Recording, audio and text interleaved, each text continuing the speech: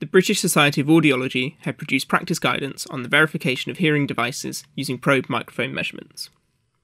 They state that fitting to prescriptive target levels will lead to more comfortable listening and significantly improved speech quality and intelligibility than fittings that deviate significantly from target. This is extremely important for clinicians fitting hearing devices. After all, some core goals for most patients is to improve speech quality and intelligibility while maintaining a comfortable listening level. Let's review the REM process and discuss the factors needed to ensure a quality fitting. First is the probe placement.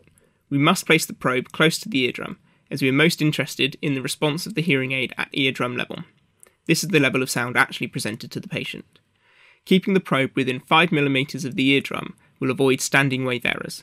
For example, if the probe microphone is 6 mm from the eardrum, then an error of 2 dB can be induced at 6 kHz. For closed fittings, probe placement can induce errors in frequencies above 2 kHz, and for open fittings, we can see errors above 1 kHz.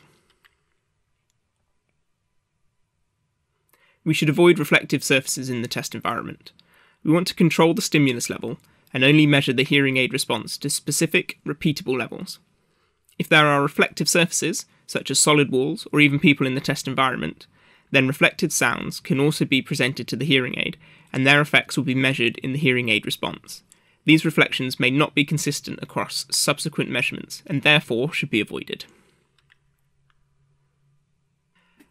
By using the International Speech Test Signal, you can keep all adaptive features of the hearing aid switched on. This means we can verify the hearing aids in the same settings as they will be used when the patient leaves the clinic. It is recommended to run the signal for at least 10 seconds.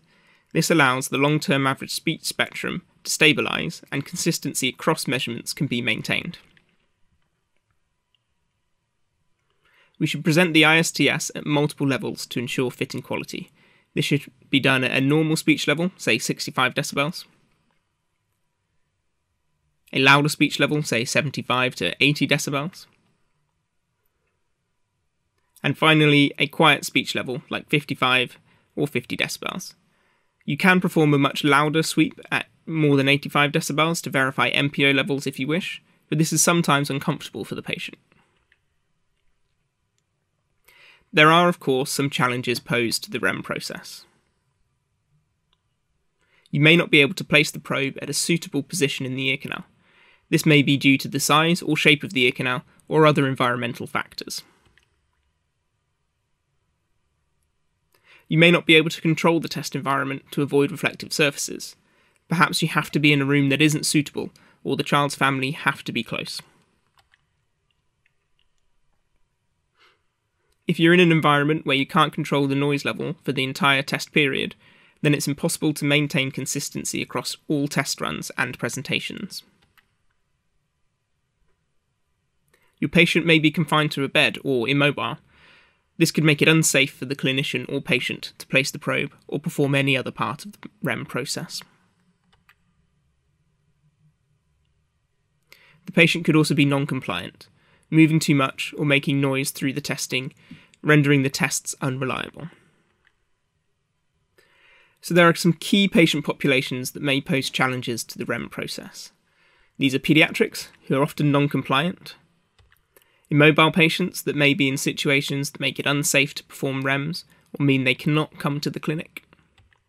You may want to reduce the time you're in close contact with patients, or reduce footfall through your clinic, for example in flu season or during an outbreak of infectious diseases.